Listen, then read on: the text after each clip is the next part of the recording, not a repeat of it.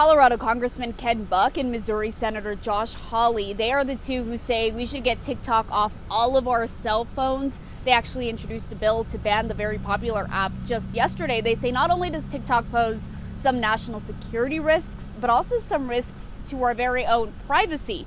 Now, in a letter over to our newsroom announcing the bill, Congressman Buck said TikTok is directly associated with the Chinese Communist Party and has, quote, been used to spy on Americans and gain an alarming level of access to users' phones.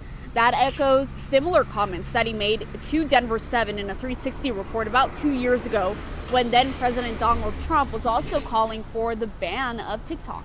We have to understand that everything that a Chinese company has, the Chinese government gets. A Chinese intelligence agency gathering that information on us and using that information perhaps in a cyber attack at some point in the future is very concerning. Buck says the only way to make sure that doesn't happen is by banning the really popular app on all U.S. devices. Really important to note here that there are some states that don't allow TikTok on government-issued phones.